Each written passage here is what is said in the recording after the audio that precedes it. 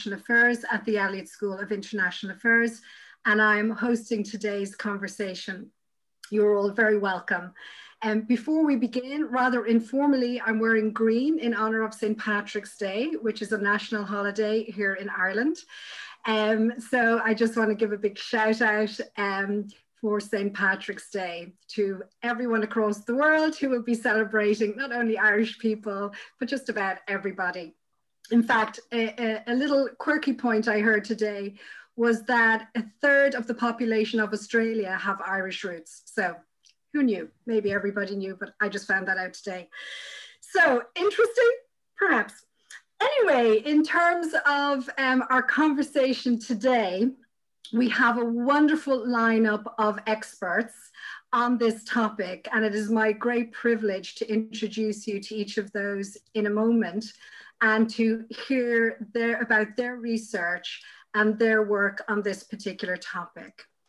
I think it might be helpful as well for us to think about the topic and frame it within the broader women, peace and security agenda or framework coming out of UN Security Council Resolution 1325 and its 9 sister resolutions, which make up that particular framework. And as I'm sure we're all very aware, the focus within that framework is women's participation in all aspects of conflict resolution, peace and security processes, the protection of women and girls' human rights and protection from violence, and also women's inclusion in the prevention of conflict and extremism globally. And so I think the topic that we're discussing today very much fits within that framework and the issues that we are all focused on within this sector.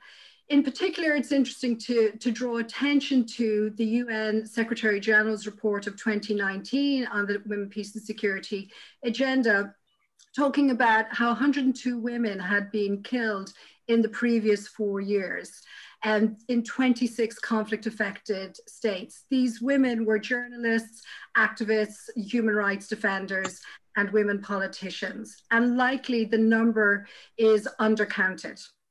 The Secretary General in that particular report linked these killings with misogynistic hate and sexist speech by political leaders, and really calling on all UN member states to work together on ending violence against women and girls. So today we're going to be looking at the role of online platforms and how they perpetuate extremism and violence against women and girls, and women politicians in particular.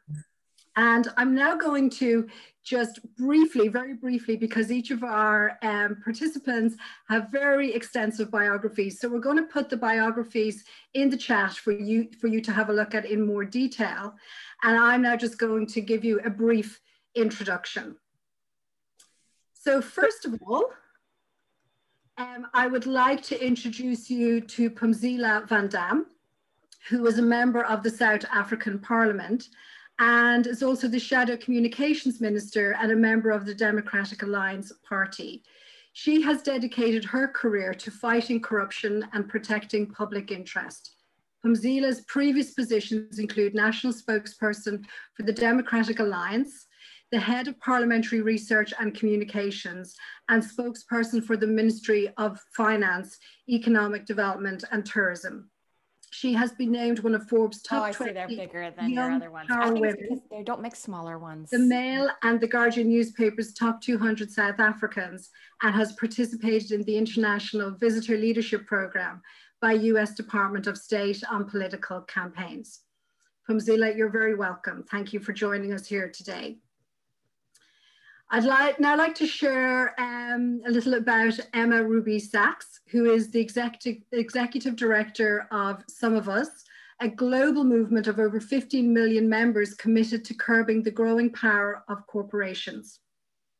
The SumOfUs community works to defend democracies around the world from the threat of disinformation on global tech platforms such as Facebook, YouTube, and Google. She is also an author, and her writing includes a literary novel titled The Waterman's Daughter. Her writing has also been published in The Guardian, The Nation, and The Huffington Post. And she was previously the Deputy Director of SumOfUs and practiced constitutional appellate law. And I'd also like to introduce you to Thenmozhi Soundararajan, who is a Dalit American artist, technologist, and the Executive Director of Equality Labs, an art and technology startup supporting South Asian religious, cultural, and genderqueer communities in the US and South Asia. Through her work, she organizes communities to fight impunity, state violence, anti-Blackness, caste apartheid, and religious intolerance. And her work has been recognized by the Robert Rauschenberg Foundation, Producers Guild of America Diversity Program, and the Museum of Contemporary Art and Magnum Foundation. You're very welcome. And now to move on to Seyi Akiwowo, who is the founder and executive director of Glitch, a UK charity dedicated to ending online abuse and championing digital citizenship. In 2020, George Washington University appointed her Knight Fellow of the Institute for Data, Democracy and Politics. Glitch's achievements have been acknowledged in the UK Parliament, and Seyi has been shortlisted as Digital Leader of the Year finalist and Stylist Magazine's Woman of the Week, as well as Amnesty International's Human Rights Defender. She has also presented at the United Nations Human Rights Council on the issue of online gender-based violence, as well as the ad hoc committee on the elaboration of complementary standards to discuss how to update the Convention on Racial Discrimination to include online abuse. You're very welcome, Seyi.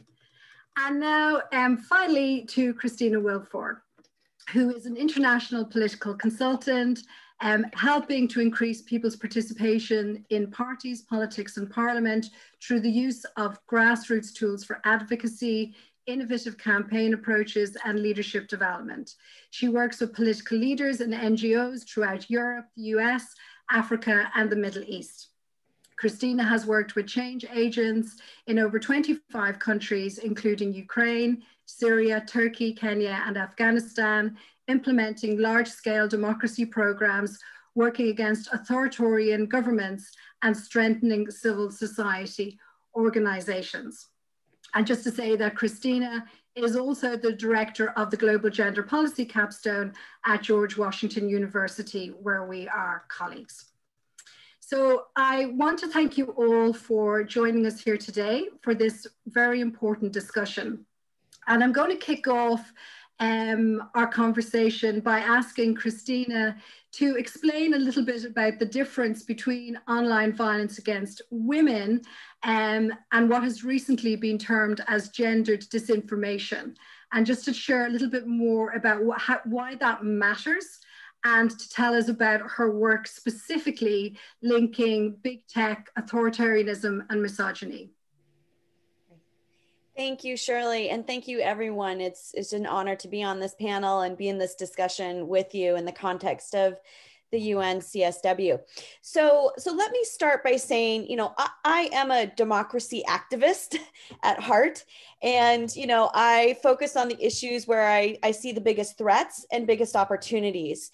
And the more I started to dig into the reality of disinformation and how it was aimed to silence the participation and ascension of women in politics, the more concerned I became and started doing a series of projects around this and digging further to better understand what is the relationship between disinformation and gender and women's political participation.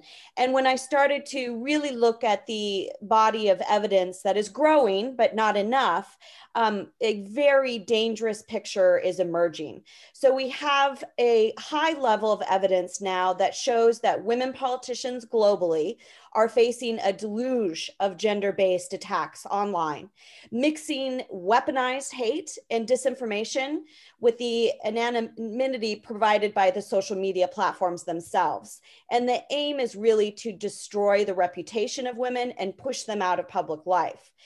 And women of color in particular, and those of religious minorities are even at greater risk of becoming targets of such attacks.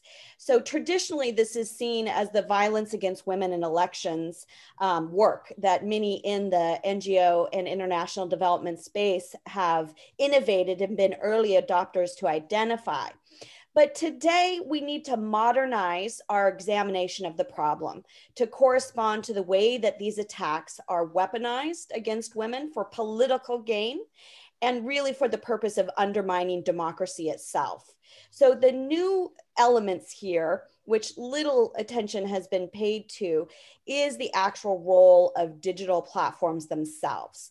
So we have this intersection of misogyny and the way that it fuels or is part of the strategy of misinformation, and then the way that it's dovetailing with violent extremism in the online world. And we certainly saw that play out in January 6th insurrection in the US, but it's been playing out in many different contexts around the world.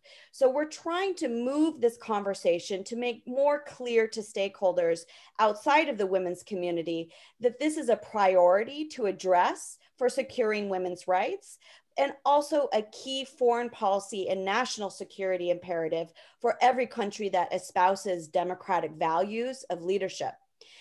So when we alter, this language and broaden the stakeholders, we can really see that there's something much more dangerous that's going on.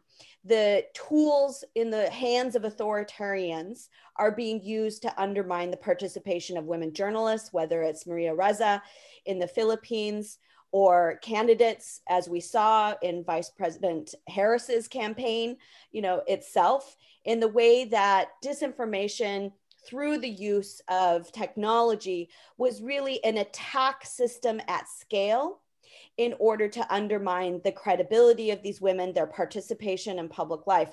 And it's not even those who are high profile. We can look to Georgia and the way that largely Black women were doxxed and attacked as volunteer poll workers in participating in administering the election, became caught up in this scheme to, focus on their role in administering the election. So we're really seeing it broaden and deepen, and the women who are caught into this net are even, it's even a more dangerous situation in the administering of elections themselves. So what we're bringing in both our research and attention to this issue is a different way of thinking about the stakes of what we're facing and who is best positioned to resolve this. So we are unfortunately not going to be able to make huge headway in fighting misogyny in the world. We need probably 400 more years. But what we should be fighting is the way that the tools and technology allows this system to come to scale, and the role and responsibility of the products that big tech is putting out into the world that are causing harm in society. So that conversation is unique. I believe it's the first time we're actually addressing it in this manner in the context of UN. And it's really where we need to continue having the conversation, especially as efforts are underway to pull into the conversation the role of digital platforms and the policy agendas around the world that are trying to improve the situation. So we have lots of new stakeholders to bring into this conversation and new front lines for action and opportunities to change the situation when we sort of slightly tweak the way we look at root causes rather than just managing the fallout. Thank you, Kristina. I'm now going to follow up on those points by asking Phumzile to come in and talk a little bit about the work that she's doing with Facebook and how the South African Parliament Committee of Communications and Digital Technologies has invited Facebook to respond to questions about misinformation on its platform during the local elections there. Phumzile, could you talk to us a little bit to that particular issue? Sure. Just to speak to the topic at hand, I mean, I'm a young female politician, a Black female politician, and I have certainly felt the brunt of sexualized disinformation in the social media space, from bot attacks to general disinformation campaigns. And the way that I have dealt with it is by simply standing my ground, which is, you know, already in a space where being a female politician is already tough. But on the online space, I've made sure I've stood my ground, and my voice was not silenced. But in terms of Facebook, you know, it's really difficult for us as women to do the work and try spread awareness and try educating people about disinformation, misinformation, the right terminology, how to identify it, if we do not deal with the big tech companies where this sort of thing happens. As we know, the algorithm is targeted towards, you know, misinformation, which is what generates engagement. It's the algorithm, it's the fact that they use more AI moderation and not more human moderators where nuance can be picked up. So I kind of set the agenda for 2021 in South Africa to focus on big tech and to focus specifically on misinformation, which isn't entirely uncharted territory in South Africa. I think a lot of people are aware of it, but not in the government space. So I'd suggested we invite Facebook. And I think we're the first African country to do so.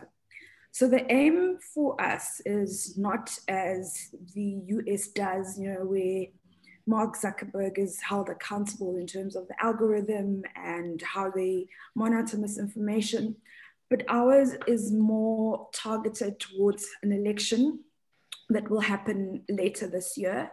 And we would like a very specific plan regarding what steps they will be taking in South Africa related to fighting misinformation. And a lot of it is, you know, South Africa is a country that comes from an apartheid past. So a lot of the misinformation is race related. It is a xenophobic. So the point really is to just sort of begin a conversation with big tech. This is just the first one. We intend to speak to Twitter, and we just generally want to start speaking to a lot of the tech companies. And I would really encourage that there be greater support from the UN for what is a global movement that is targeted at making sure that big tech changes its model of operation, where, you know, profit is not sought from spreading misinformation through the algorithm to sell advertising, but one where, you know, Facebook makes a lot of money. They don't need to make even more money. So I think there needs to be greater support from the UN regarding the fight against misinformation. You know, it's been identified as the #1 global threat. I think there's many kind of discussions that need to be had. I read an article in Political where Kathleen Johnson, the co-founder of factchecked.org, spoke about changing the terminology and talking about viral deception, which I think is a great idea, because the word fake news has sort of become as an identification of anything that I don't agree with, and misinformation and disinformation, a bit more technical terms that we understand, but you know, the rest of the populace might not. So I think it's the start of an important conversation. And I would, for myself, and I think from a lot of activists in the sector, would like to see it becoming more of a central discussion. And particularly as women and women politicians, women activists, women in high profile positions are subjected, are, you know, the main victims of gendered disinformation. Thank you, Phumzile.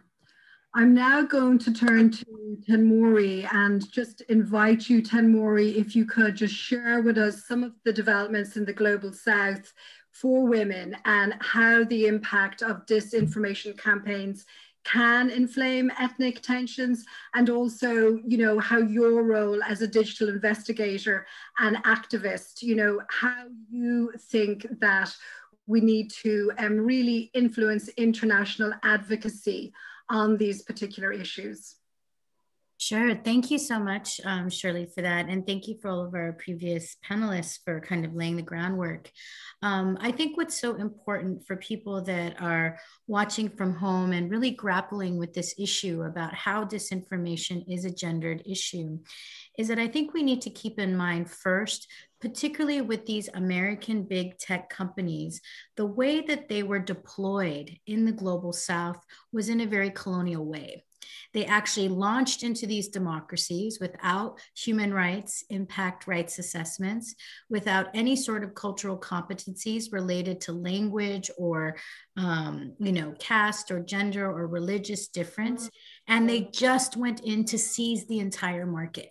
And if you think about like how Facebook was started by people who were in Harvard who wanted to try to find hot chicks.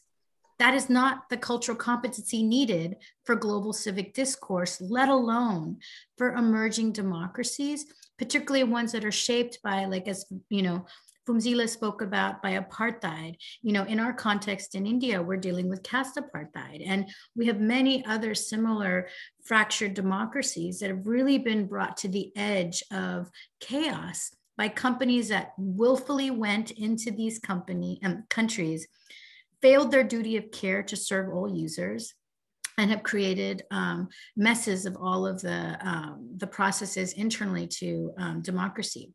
And I think what's really important, and in our work, we do a lot of disinformation and cyber forensics in South Asia. One of the things that we've seen is that the model of how they engage with our countries is colonial, but we actually have the user power. Because when you talk about who the next billion users are, it's not in Europe. It's not in the United States. It is the Global South. In fact, India is the largest market for Facebook, Instagram, YouTube, you name it. They want us because they can't have China. So even though we have the user leverage, even though we actually represent the future of their profit margins, they're literally not looking at the fact that they brought our countries to the edge of disaster. And I think that, you know, for gender-based advocates who've been working around online hate, women were actually the first canaries in the coal mine, because all of these democracies that have been put into crisis were put into crisis by autocrats, many of whose bread and butter is misogyny. And so, like, whether we're talking about Modi in India or Abe in Japan or Bolsonaro in Brazil, the normalization that we experienced about violence against women actually led the path towards disinformation. And in India, one of the biggest examples of that is this hashtag called prostitute.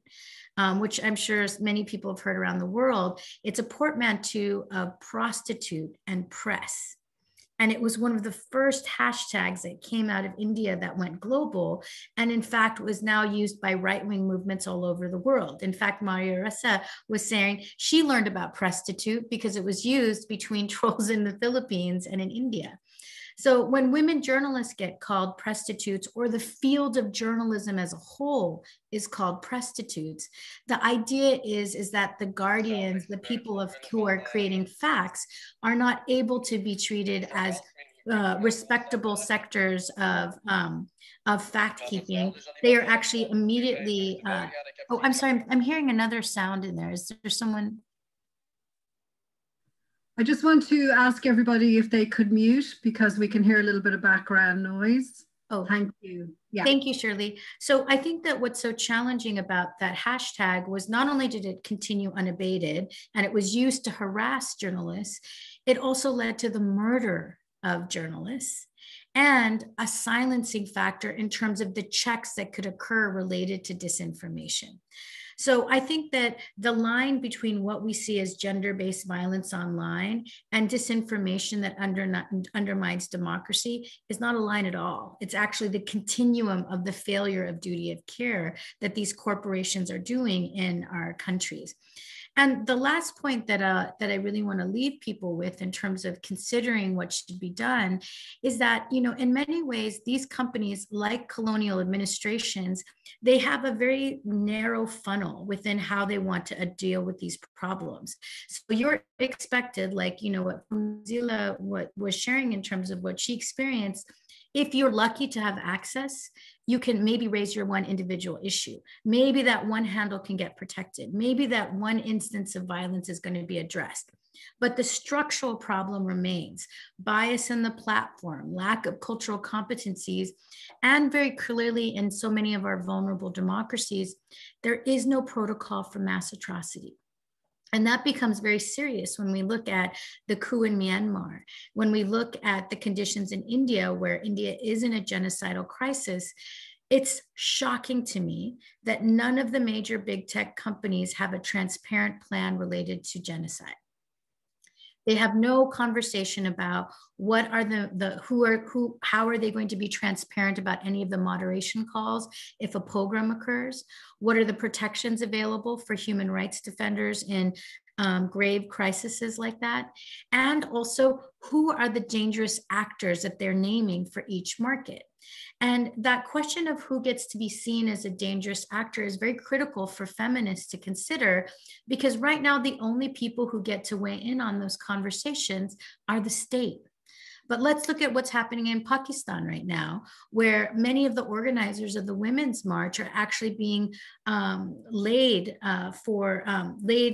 being publicly charged with charges of blasphemy simply for marching for women's rights.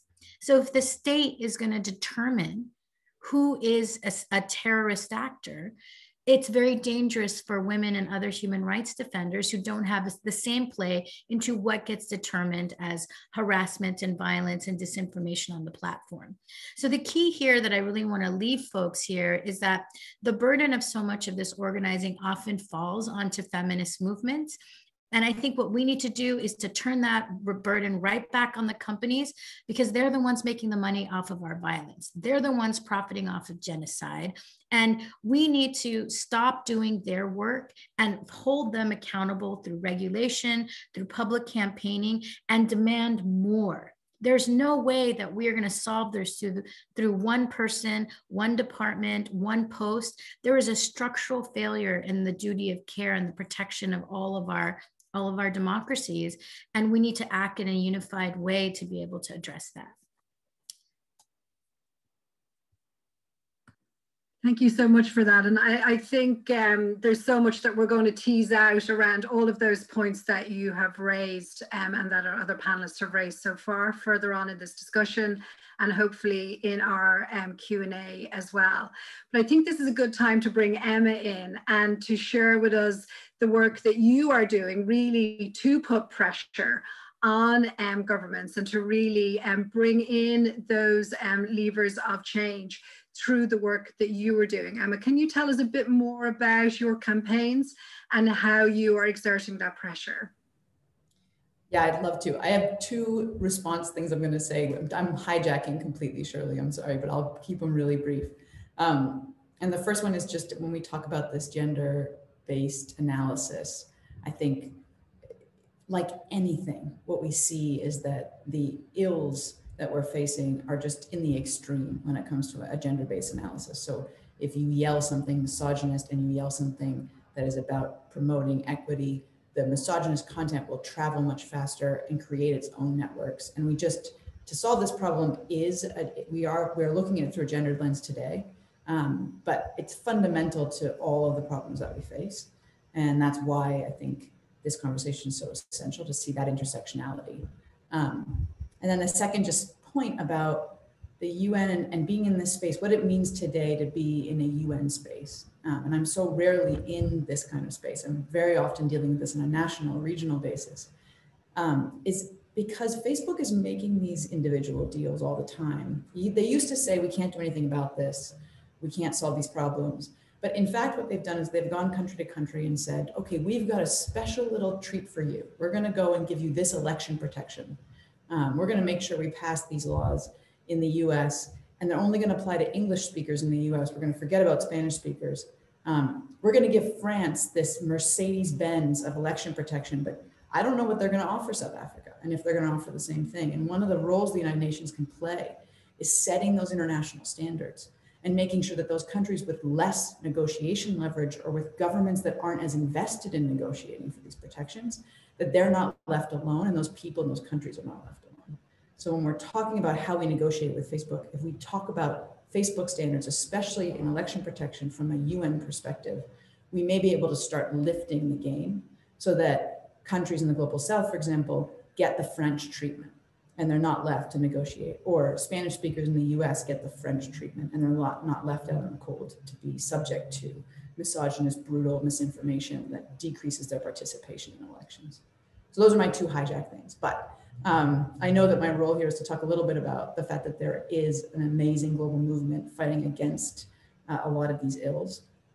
And it starts from the assumption that these platforms cannot regulate themselves, that these conversations, while I recognize we have to have them, but these platforms are fruitless and have been for years. I just saw an article today that said that Facebook and Twitter and Google have made, in the last 18 months, 300 policy changes that made almost zero difference to the spread of harmful disinformation. So we start from that premise that they are not going to voluntarily do anything to solve this problem. And then there's a number of regulatory measures that are in place that are moving through different processes. The most robust is coming through the European Union. And one of the things that the global community can do is to recognize that as the European Union considers what this regulatory framework might look like, making sure there's a strong international voice, and that's partly our job, of people saying, we need these regulations, we need them to be robust, we need them to be comprehensive. They can't just be about Facebook. They have to be about how this new architecture of human connection is dealt with. How is it made to flourish? How does it support our interactions as human beings across boundaries and borders, and not destroy the systems of participation and democracy that we've already worked so hard to set up. And so there's a really important regulatory process happening there. That conversation, we hope, will start to inform the regulatory process that will happen in the US in the coming years, where there's also a strong voice talking about the harms and considering what comprehensive legislation could look like there. And then there's piecemeal conversations happening in other parts of the world. India actually is sort of engaging in the regulatory conversation in a very piecemeal way. And we're one of the first movers way back when the WhatsApp murders happened. So there's this robust regulatory movement. And then there's this amazing employee movement. A lot of these tech companies, I think, made a mistake in hiring a bunch of progressive people on the theory that these companies were progressive companies. And so you see these wonderful employee movements cropping up saying, you know, we don't want our tools being used to promote racist values. We don't want Donald Trump on Twitter. And providing almost, if you think of these companies as major international actors like countries, these employees are like citizens who are organizing and raising their voice. And because they are so highly skilled and because they do share a lot of our values, they are shifting the ball a little bit within the companies, which is a really valuable thing. And part of my job is to help support that and help make sure our members are connecting with those employees and giving them the backing of an international community that's deeply concerned about this. And then advertisers, it's really bad for their brands to be associated with some of the crap that's all over the internet. I don't know if I'm allowed to say that word, actually, sorry, but there it is. And so looking at advertiser associations, looking at coalitions like Stop Hate for Profit and how they're raising awareness about the fact that the market that these companies depend on for their survival, the attention market and the advertising market, that market is soft. That when you're facing regulation from one side and you're facing your market targets, unhappiness on the other, your business model starts to become very insecure. And that kind of combination, this is very fruitful for change. And we saw that in the climate movement, where We saw that there were employees who weren't feeling great about what their companies were doing, and there was regulation that was softening their market, and then there was divestment movements that were softening their market, and then there was a broad-based citizen movement calling for change in the sector. And that combination, as well as really robust UN involvement in the conversation of what those international standards should be, started to shift the conversation. And it started to shift the markets, and eventually it's starting to shift the harms to our planet. And that's the kind of movement we're building today on big tech. Thank you, Emma. And I suppose I'd just like to maybe pose some questions back to the entire panel now, just kind of pulling together some of the issues that we've been highlighting. And I know we're due to have another speaker join us as well. And as soon as she comes online, I will create an opportunity for her to share her remarks. But I'm just interested in your thoughts on, how can we, help or, really push the UN itself to focus on this whole topic of gender disinformation? What more can be done? And also, what do we need to look out for in terms of the platforms themselves and not taking responsibility on the issues we've been highlighting? What are some of the, ways that is happening that we need to be continuing to pay attention to and highlighting within forums like this one here? So if anybody would like to share any thoughts, perhaps Kristina? Sure. And I've been dropping in the chat a bunch of different resources. And, while we can, from an academic viewpoint, from a researcher, digital forensics, certainly learn more about this topic, there is a lot of data already, right? So if we are having conversations with the platforms and their responses, show us the evidence. What is it exactly that you're pointing to? We can show the evidence trail at this point. One of the levers of influence is to expose that and have these private conversations with the platforms be in fact public, which is what Representative Jackie Speer did last year in US Congress by issuing a public letter outlining the problem and risk of gender disinformation, especially in light of the US election. But this was also signed on by 100 lawmakers from 30 countries who can also verify about the nature of the problem in their countries. And so what we really need to do at this point is move these one-on-one private conversations where promises are made by the platforms into a public dialogue that is meant to create conditions for more accountability and change. And that should be a role that everyone takes some mandate or piece of action to do. So whether if you are a candidate, an elected official, an activist, to document, speak out about the nature of these threats, if you are a policymaker, there is no one silver bullet reform, but there are many important reforms moving forward in various parliaments that we need to support, learn from, and amplify. And if you're a journalist, we have a lot to do to educate media about how to report responsibly on this. And one of the guides that was developed out of the Women's Disinformation Defense project in the US last year to really look at the gender disinformation aimed against Vice President Harris was to also educate media that when we even talk about the attack lines and the nature of the attack lines, and that's the news story, we are carrying those damaging narratives forward and that we're giving life to those accusations. So media has an increased role also in reporting responsibly around this topic. This is Thenmozhi. I think building off of what Kristina was saying is that the role that the UN plays is that I think that the way that these companies work, they basically split apart advocacy by region and also by country so that they create uneven implementations of their community guidelines based on how much they value the proximity to the ruling party in power. And when you talk to them, you know, they have asinine reasons for doing this. There's nothing that they say. I oftentimes think of when I'm talking with the companies, I just hear blah, blah, blah, blah, blah, money, money, money, blah, blah, blah, blah. So I'm saying that practically because they're like what Kristina was saying is absolutely right, which is that, you know, they don't need data from civil society. They actually need nothing from civil society to change everything that they need to do to address gender disinformation.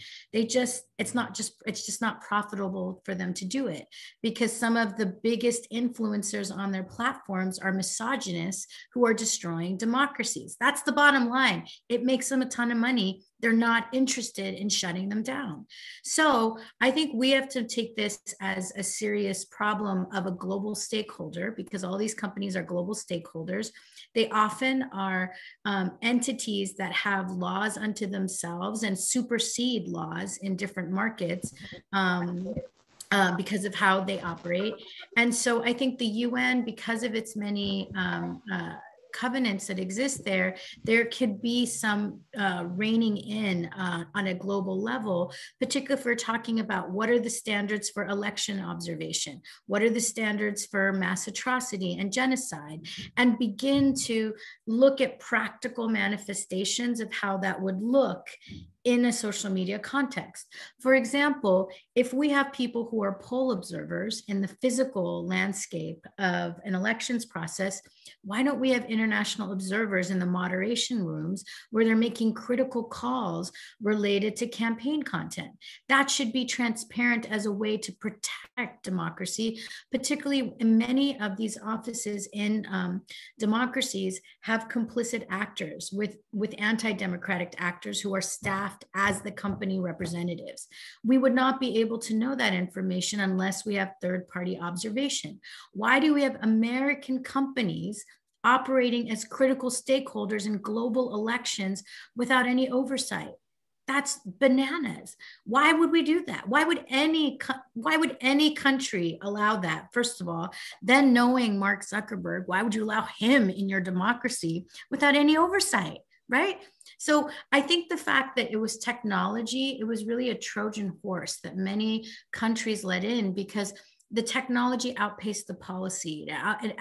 It also outpaced our larger civic understanding within many countries about what's possible and our rights. And I remember very early on going to a conference called RightsCon and seeing, you know, David Kaye, the former rapporteur on freedom of expression, speak, and he was saying, you know, users, you know, as someone who's on these platforms, you have rights as a user and rights as a citizen. And the thing that blew me away is, do I have more power as a user of a platform or as a citizen of a democracy? And the fact that a lot of people can't answer that question for their country context is the problem. And so I think if we are concerned about women's representations, women's power overall in society, we cannot ignore disinformation and gender disinformation because it is a critical barrier for us to be able to have access to power in our countries. And the only way for us to get it back is to hold these companies' feet to the fire and demand regulation, transparency, and a rebalancing of who gets to be stakeholders in this process, where global South advocates get to drive the conversations, because some dynamics are too hard to change in the first world, but in the global South, we're not fully penetrated yet from these companies. There's still a chance to fight. And I think that's why we need to be able to have a global conversation about how do we hold these companies accountable now before it's too late. Yeah, just to build on that, for me, I see gender disinformation as part of a greater problem. So what we need to deal with is disinformation, just as a concept. And holding platforms accountable is important. So we just pick up on the point Emma made earlier on regarding African countries and maybe countries in the global South. While we may not have as greater influence on policies like the US and the EU has, I do think we have a bit more agency. I don't know if you know about the Bell Pottinger saga, but it was a global PR firm. They had contracts with the Pentagon, with various dictators across the world. And they ran a campaign in South Africa, which sought to, use the racial differences in South Africa to basically create lagers. And I played a key role in bringing Bell Pottinger down, and they shut shop. So what I think instead, because Facebook has basically indicated that they are focusing more of their business in the global south, what is needed is less of an approach where, because Africans, at least when we speak from the African perspective, are very kind of against what they will view as Western interference, and they're less likely to kind of agree or be assisted in pointing out that this is a problem that you have in the democracy, particularly in autocratic states where disinformation benefits whichever party or dictator is in power. I think it is more of an advocacy process where you sensitize opposition parties, or you sensitize communities, individuals, of the dangers of misinformation. And it also just has to do with a cultural change in the way that women are perceived. So I think it's a really, really tall task, because when people share that type of thing, they think it's okay, women are inferior. So it's kind of a multi-pronged approach. That one tackles disinformation, just generally disinformation, and then secondly, then goes into specifically targeting gender disinformation and a program of awareness, because I don't think people truly understand the danger. They still refer to it as fake news, and all these terms that we use are not necessarily understood.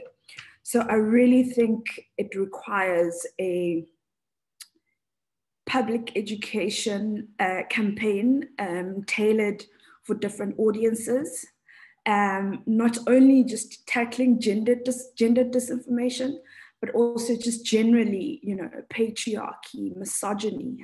I think it needs to be multi-pronged, because you can tackle gender misinformation, but if people still hold those views, then, you are pissing in the wind.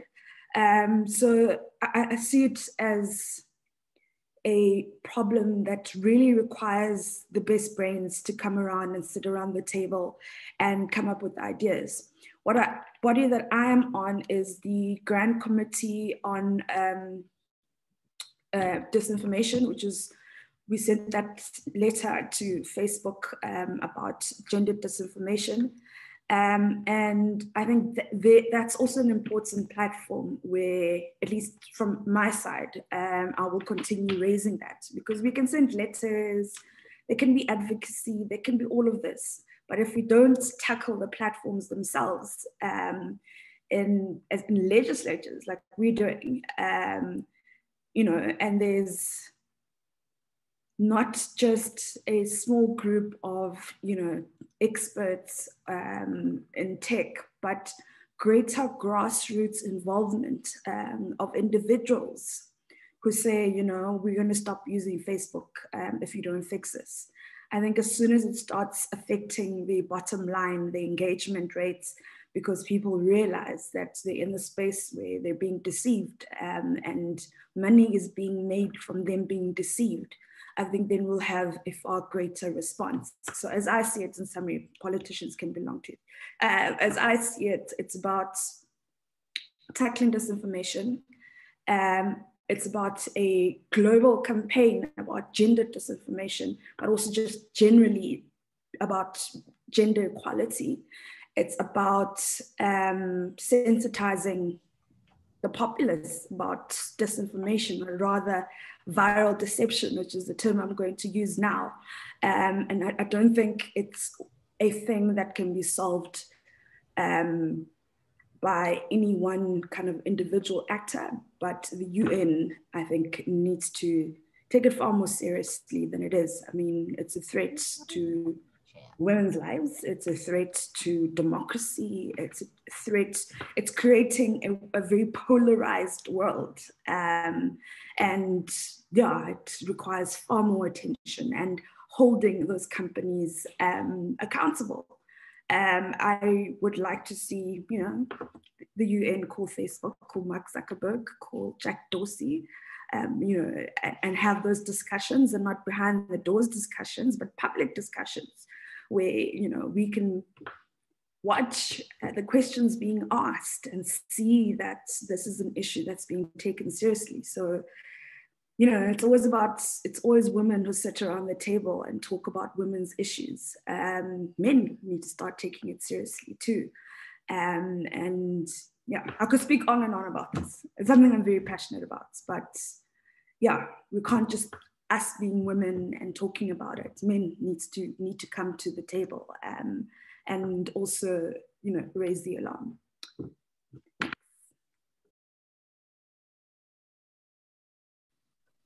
You did.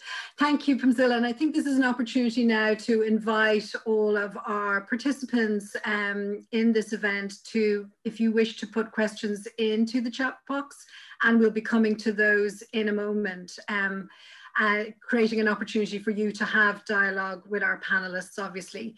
But I see that we have now been joined by Seyi Akiwowo, and I'm delighted that you're here. And I think this is a really good moment, actually, Seyi, for you to come into the conversation. And just remind everybody that Seyi is founder of Glitch, which is a UK charity dedicated to ending online abuse and championing digital citizenship. So with that in mind, Seyi, I wondered if you could talk a bit to how we can enhance digital citizenship, especially the mechanisms that demand safe online spaces, obviously particularly for women, that's what we're talking about, and also particularly women of colour. So if you could tell us a bit more about your work, that would be fantastic. Thank you. Thank you so much. I know people probably say this at the beginning as a kind of cheesy introduction, but I've genuinely had a lot of fun at CSW this year around really a lot more kind of radical, disruptive conversations about tech, and I'm really pleased because we don't get to have that a lot in the UK. So I'm Seyi, I'm the CEO of Glitch. I call myself an accidental CEO because I never planned to be a CEO. I planned to be married to Idris Elba by the time I'm 30, not managing a not-for-profit to trying to get tech bros to take gender-based violence seriously. The reason why I accidentally became a CEO was because somebody decided to put a video of a speech that I made about reparations and racial justice online on a neo-Nazi website, and I was on the receiving end of trolling and abuse as a local woman in politics. And you can imagine trying to navigate the system of tech companies and reporting, which was very basically no system, and then trying to get access to justice as a Black woman, and the constant re-traumatizing made me think that actually this is something that needs to be fixed, so maybe I need to be Sally, the one that does it. We can have a conversation in 10 and 15 years time about why we always need Black women to come and solve the issues of white men, but that's not what our conversation is today. What the conversation is around what digital citizenship is, right? And digital citizenship for us is about understanding what our rights and responsibilities are online. And understanding that we've got digital rights and making sure that everybody has those across the world, and making sure we're really clear about what our individual, social, and institutions' responsibilities are when it comes to the online space. Conversations around social norms, although I'll get onto it in a moment, they still need to be had. Social norms have been discussed and have been decided and have changed and evolved offline, but yet we've not even begun to start that online. We haven't begun to start the conversation around online efficacy and around what it looks like to be an active bystander online when you witness abuse online. So there's a huge deficit in understanding our responsibilities of tech companies. And do you know what also is that deficit here?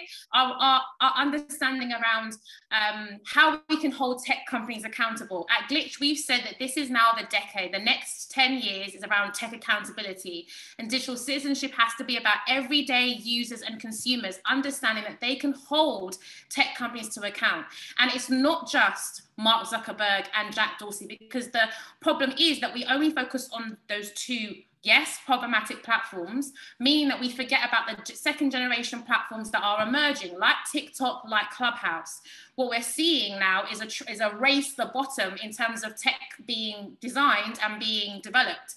We are seeing minimal content moderations. We've spent 10 years asking Twitter to get better content moderation policies, and Clubhouse has come out of the blue, out of nowhere, and has less content moderation policies than Twitter. So when we're talking about tech accountability, we have to say across the board. Otherwise, companies like Bing, which when you put in the word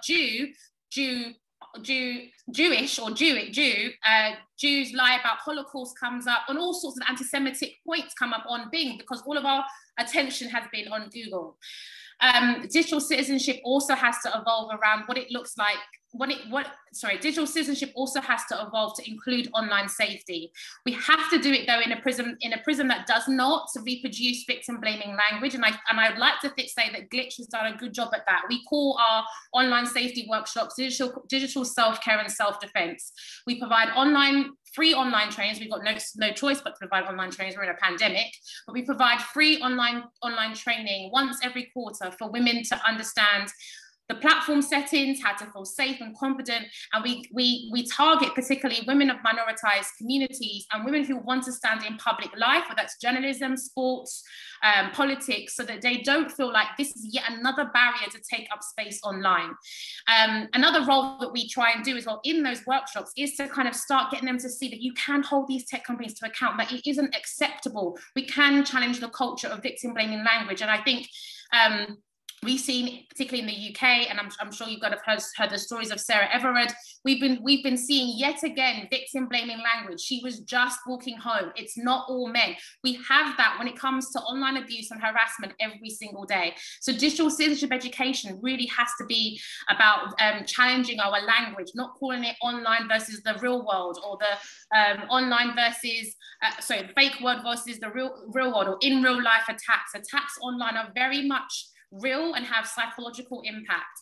And finally, digital citizenship has to be about what it means to be an active bystander online, particularly those that hold privilege on the online space. And privilege means high follower counts, also being a white woman and a white man, and being straight, right? These are privileges that are afforded on the online space. How do we get those to understand what it means to safely intervene and tell your counterpart or somebody from your community that this is not the way to address a Black woman or an Asian woman, or to stop the conversation being derailed, which is a tactic of a troll. To derail the conversation. So I think digital citizenship education is the key to us beginning to start having a global conversation around the solutions and around the standards in which we want to hold tech companies to account. I've made notes of a couple other things that I'd like to say. They might not be structured, but I think it's really important to say. I think the first thing here is, someone said it before on the panel around the Global South has still such an opportunity to not repeat the mistakes and the issues that we have in the West and in the UK and in Europe. But my real fear is that we've got well-intended, well-meaning sometimes international communities providing broadband, providing laptops, providing mobile phones, which have only CNN, Facebook, and the charities' website. So even that's a little bit strange for me that we're opening up more people in the Global South to CNN, which is a very right-wing station.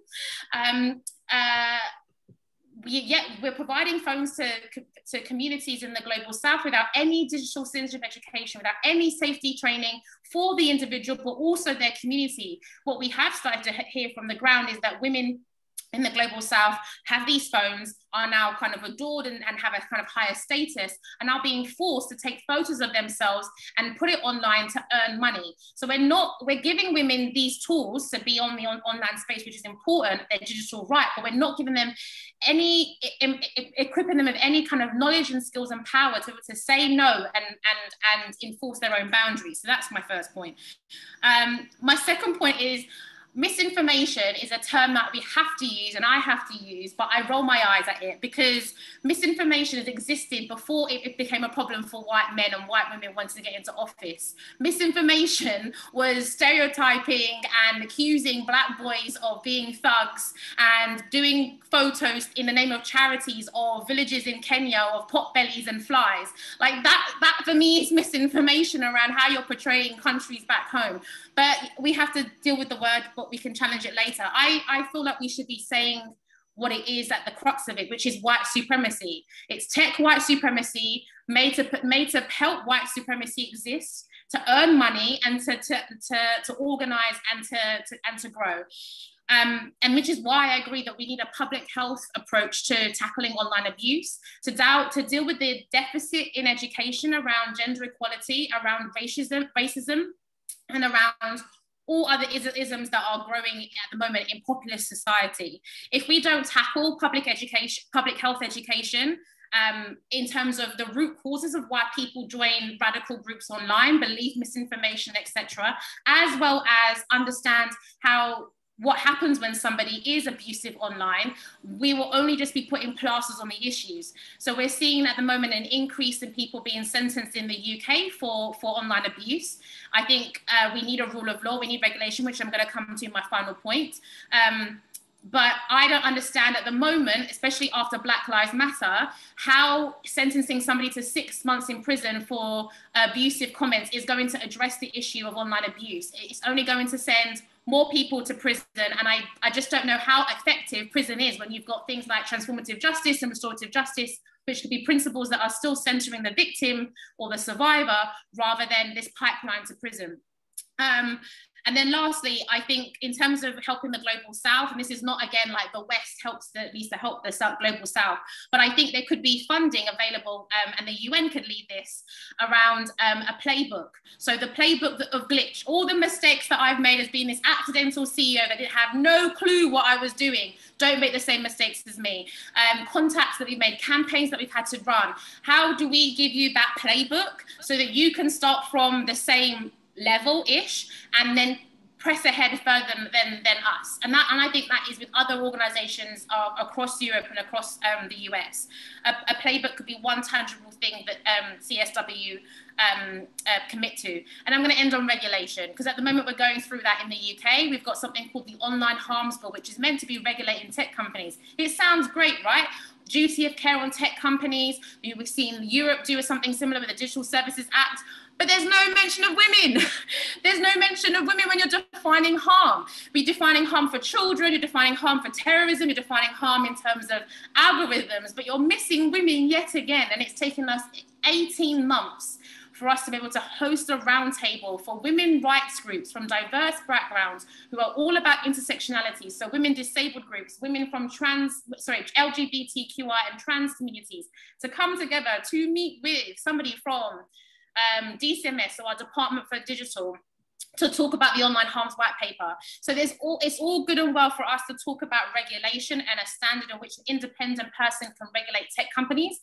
But if it's going to be made up of ex-tech bros who now feel guilty and doing a Netflix series called Social Dilemma to kind of wash their sins away, now become part of the regulator, we're not going to solve the issue. If we don't define harm from women and intersectionality, we're never making the online space safe for women, because the most vulnerable, most minoritized are not going to be safe online. Thank you, Seyi. And in fact, one of our participants, Lucina D'Ameco, who's here, and you're very welcome, Lucina. I think Kristina has shared one of your reports a moment ago to everybody, and you make the comment that according to a recent analysis from the Economist Intelligence Unit, over 90% of women interviewed in Africa, Latin America, and the Middle East experienced online attacks, with misinformation and defamation as the most common strategy. I think I want to now bring Emma back in again. There's also a question from Lucina about the role of philanthropy in tackling this problem, Emma, and I thought that would be a good one for you to take on. And then I'm just going to invite again all of our participants. Please, if you do have a question you'd like to share, please do put it in the chat. Our panelists would love to engage in conversation with you. I love that you throw me the philanthropy question. It's like, thanks very much. No, there's been a bit of a second coming awakening in philanthropy around this issue. So in a way, it's wonderful that a class of people who hold a lot of power are starting to realize that this is an issue that needs to be funded and focused on. And that it's an issue that's global and needs to be funded and focused on in a global way, which is also just a brand new idea. I feel like there's just a few. I just got muted. Was my sound bad? No, okay, just an accident. So there's a number that it's not, you can take this on in a country where they sort of experimented with this as like, let's try it in Europe, let's try it in the US. And I feel like there's an understanding that needs to be addressed in a global way. And there's this very cool thing happening in philanthropy with like operational philanthropy. So this combination of, we're gonna have funding, but we're also gonna be involved and in the muck with the groups, trying to help figure out what tools we need to bring to bear to create change. And so in a way, I feel like more funding, especially more funding for the global piece, is really important. There's a lot of focus on the US, which I get because the US is where these companies are headquartered. If you're going to move on antitrust or some of those other elements, you've really got to move the US. It's an expensive market to advocate in. But this understanding that really, when you're fighting these fights, sometimes the loudest child in the room is not the one that's going to solve the problem for you. And so the US may look like the right focus, and I think it is an important market to operate in, but that if we started directing more funding to global groups in the global south, to be able to create really important precedents of some of the things that have been discussed today, like how we might do content moderation in a way that's equitable, how we might center women in legislation, privacy rights enforcement that might be more robust, how we deal with autocratic governments who are invested in this kind of disinformation network, that those things can be piloted. They don't have to be piloted in the US or in the EU. They can be piloted in Brazil. They can be piloted in many countries around, piloted in South Africa. And so making sure that we're investing in groups in those spaces, I think is really important. And that's what I would request from philanthropy if I had a request. But I think my number one message on this is like, people, I feel like that philanthropy is ready. You know, I think they're ready to invest deeply and heavily in this. And that is exciting to me and necessary. Shirley, can I add something to that? Of course, go ahead. And I think that the other piece of investment here is about understanding that the deployment of this technology is itself a colonial model. And so if we're going to have philanthropic investment, we don't want philanthropic investment to simply codify more colonial engagements, meaning that we don't want better bad tech. We want tech that's feminist, that's run by feminists in the global south for our countries, which means beyond our advocacy and accountability measures that we're doing to hold these corporate misogynist platforms to the fire, we also want to be able to fund BIPOC, femme and queer and trans innovators to build new tech that speaks to the ways that our democracies and our people work. And I think that to me was actually a really powerful thing that I really thought a lot about when I was part of this futurist conversation in South Africa, where, you know, so many South Africans that were in that panel when they were learning about what was going around with platforms are like, why do we need American technologists? We actually have our own technology scene. Why wouldn't we innovate for how we want to build with each other? And And I think that the startup capital that's required for the kinds of innovations in the global South is not the same that's available to innovators in the global North. And what we need is not just new technologies in terms of algorithms, we need innovations related to the business model of tech. Because fundamentally, the reasons why we see all of these failures related to disinformation and hate speech is because their business models are based on making money off these things. And the number one thing when you talk to them is like, there's not a lot we can do about it. And I was like, well, you know, in the United States, there was an app called the Yo app, where these two kids got $1 million to make an app that just said yo to each other. If they can get money for that, we should be able to fund an entire generation of feminists of color to build the technology that we need for the new internet. And that's really how we get to what Seyi was talking about in terms of equity in this conversation. For us to spend the next 10 years cleaning up, you know, bad tech created by white cis men is stupid. It's a stupid waste of a visionary generation's time and money and practice. I would much rather give so many of those activists and thinkers training and money to scale up to build their own tech so that we can build the feminist internet we deserve. Because fundamentally, our democracies deserve better than this. And we know we are not going to solve the problems of the global South in air-conditioned rooms, you know, run by white men. That ship has sailed and gone, and they've tanked every, you know, possibility that they could do. The future belongs to us. And for that to happen, we need investment in a core way that allows us to succeed in creating visionary options, not just, okay, let's go with our begging bowl to Facebook. And I think that's also the other piece for me is like, we need to be talking seriously about reparations from these corporations. They have destroyed and brought so many democracies to the brink. We don't need to talk to them any further about, you know, their little pittance grants that they try to do to offset their massive corporate malfeasance. We need fundamental reparations. If you've brought a market to a coup, if you've brought a market to genocide, if we are seeing pogroms, if we are seeing women murdered and other activists, you know, disappeared for the content that's happening on your platform, we need the money as a response. We need people to be restored because you can never repair after such, you know, heinous atrocities, but they are responsible. And I think that I really want to leave people with this idea, you know, when IBM played a role in the Holocaust, there was consequences. And these social media companies are basically playing similar roles in the destruction of many democracies. And women are often the first line of collateral damage on that. And I would say the price of one life is already too much and they need to pay. And we need to be able to create the global movement that can hold them accountable.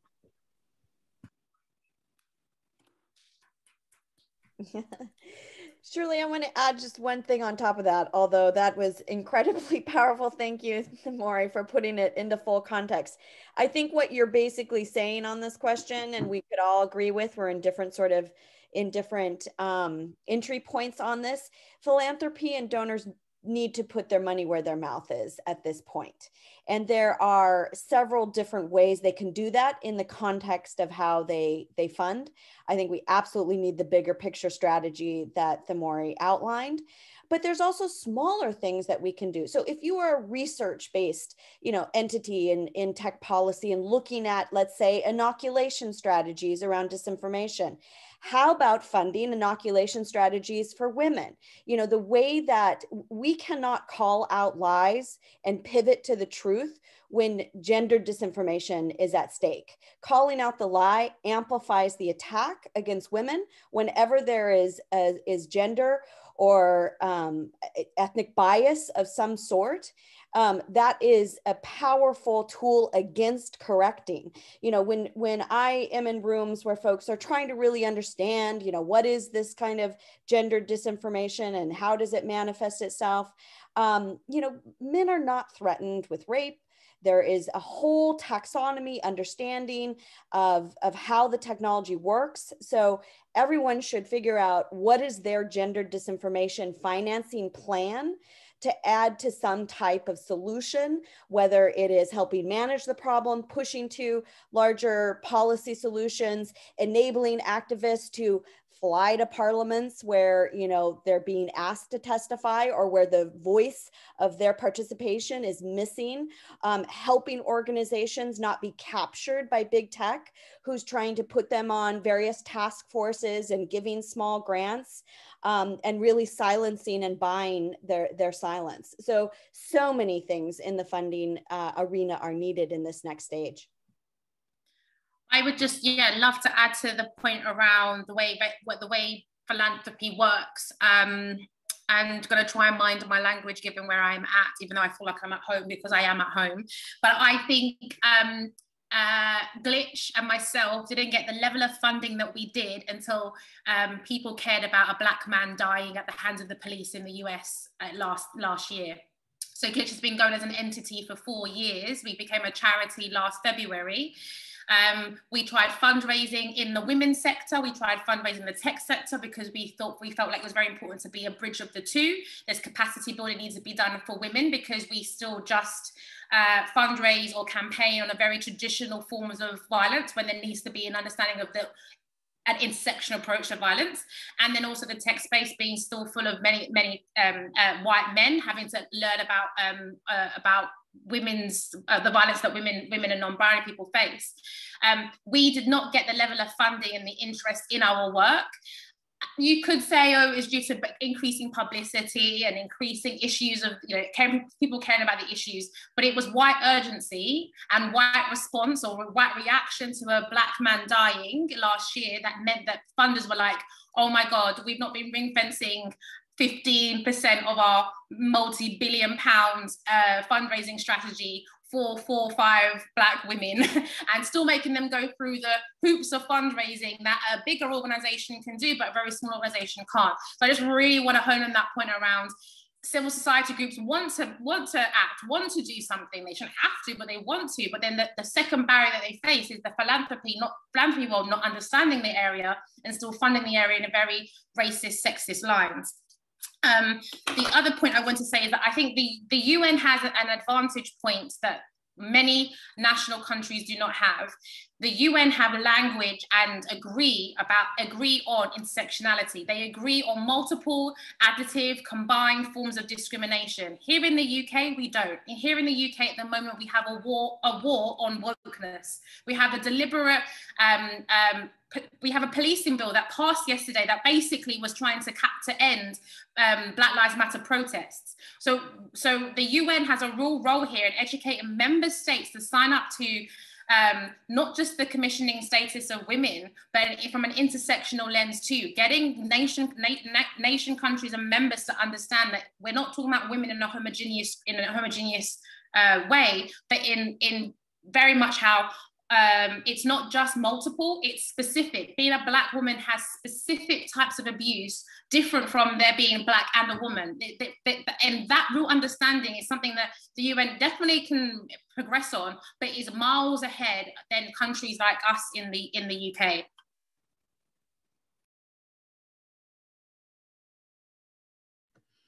Thank you, Shea, and also Kristina for your comments. I hope it's okay, but I'm going to now mention one of our participants, Monica Roland, because Monica, you put a very interesting comment in the chat box. You say you're planning to run for mayor of your city of Cartagena in Colombia, but to date you have no Twitter account or Instagram account because even though you know how it is important to have an online presence, you are concerned that it would ruin your political career before it even begins. So Monica, I don't know if you want to add anything to that, but I just wanted to share that with our panelists and invite any one of them to respond. Monica, hi, it's great to see you. I just thought that was such an important comment that you put in the chat box. I wanted to draw everybody's attention to it and hear any responses from our panelists. I don't know if Monica wanted to speak a little bit more about, perhaps I should give you an opportunity to speak. I just wanted to. Yes, thank you so much. I want to say something on Monica, we can't really hear you. I don't know if you can do anything to improve the sound quality. Can you hear me now? Slightly. It's okay. It's okay. We can go ahead with the sound.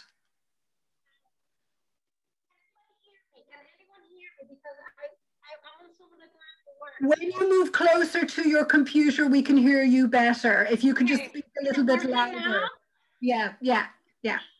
Thank you so much for the opportunity.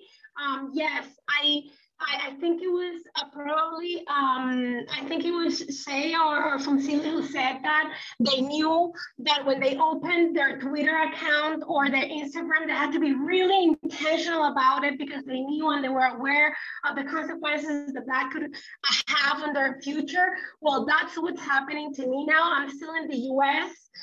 Because of the pandemic, and I'm high risk in terms of my health. So flying for 7 hours is not good for me, but I will go back to Colombia. I just graduated from Duke, and I'm terrified of thinking about, what the consequences will be for my future campaign and my future nonprofit that I want to create if I start going on Twitter and start voicing my opinions.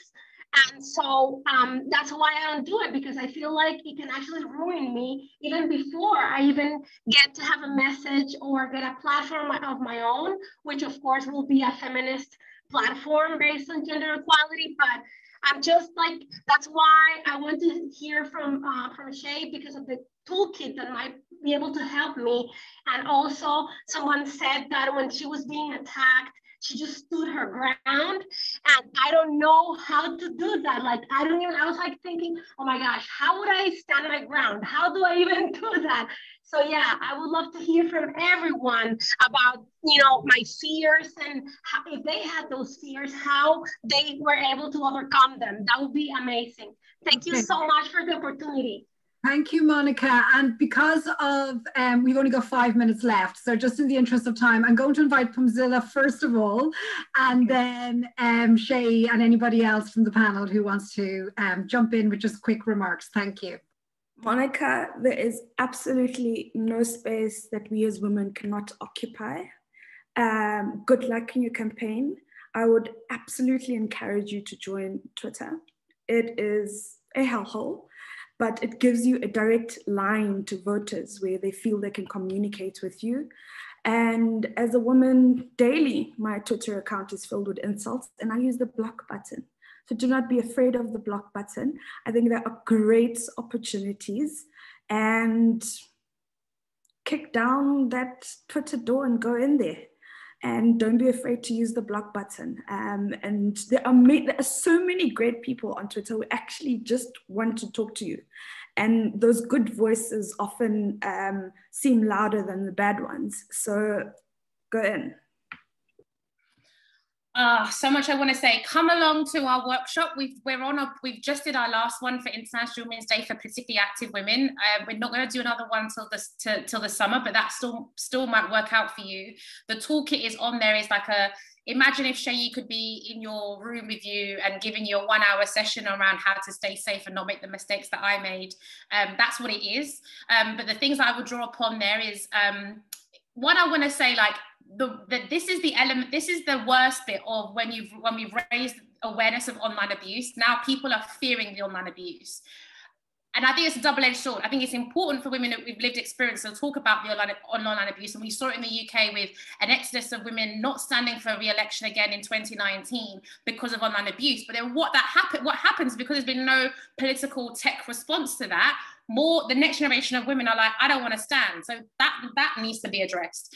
My top tips are, in your campaign strategy, there needs to be a safety element. It's all great having a campaign strategy about post on here and say this and meet this person, but if safety is not at the foundation of that, then to me it's not a successful campaign. It should not be sold or delivered on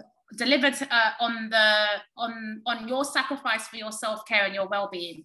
The second thing that our workshop around digital self-care and the toolkit talks about, and I'm writing a book on this very topic, is around agency.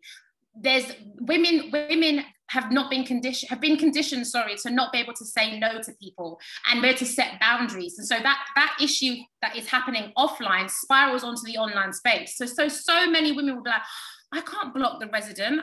I can't block the constituent. I can't block. Why can't you? Why cannot? Why? If you can't block because you're because of the fear, because if you can't block because of the fear of backlash, mute, filter, then you don't see it. I think also another thing that people don't talk about, which is why I hope the book does this, what happens when you gain certain number of followers on certain platforms. Women will tell you when they started reaching the 10,000 follower mark, things changed. They started becoming added onto lists. They started being monitored and surveillance a lot more. Journalists were following them. And so that's something to watch for, and making sure there's somebody in your campaign team that is dedicated to looking at who is following you and block them. I will check, who is this bot? Who is this, I use an app called the Block Party app, but which other companies are now putting as part of their safety functionalities, which is something we've been campaigning for years on. But it means I don't see it. It means I don't see and engage with people who do not set up their Twitter accounts the way I expect them to, which is to verify your email address at the very least. And the same thing, I think, in terms of people who follow you. Don't give them permission to have. It's like having, your curtains up and someone can see directly into your bedroom window. You wouldn't do that. You would have some kind of safety mechanism there to filter out who can see you and who you're exposed to. And the final thing around digital self-care and around boundaries is being clear around what you want to share. I think women particularly are forced to kind of convince voters to vote for them, and therefore feel the need to overshare more than a man would. You never hear about if a man has children. You never hear if a man is with a woman or is with a man. But women have to show their family. Women have to show where they live. Women have to give the story. You might not want to, because that might spark abuse. That might spark a level of a time in your life where you're living your best life in the clubs, and you don't want that to be part of your campaign. I think it's about women understanding agency online and offline that is going to also push tech companies to provide better functionalities that support digital self-care. Seyi, thank you for that. That was a lot of information and well done. And I just posted the link to your website in the chat so everybody can go in and check out those resources. We're at time now, so I want to thank all of our panelists. Emma, thank you so much. Phumzile, Thenmozhi, Kristina, thank you. And thank you for everybody joining us here today and really engaging in this important conversation. And this has been recorded, and we are going to make it publicly available. And please stay in contact with us all. And I think Kristina's put her contact information in the chat as well. So please do stay in touch and reach out to us to follow up on any of the particular items that we've been discussing today. So thanks again, everybody. Take care and enjoy the rest of the day, and a happy St. Patrick's Day to everybody again. Bye. Thank you so much. So lovely meeting all of you.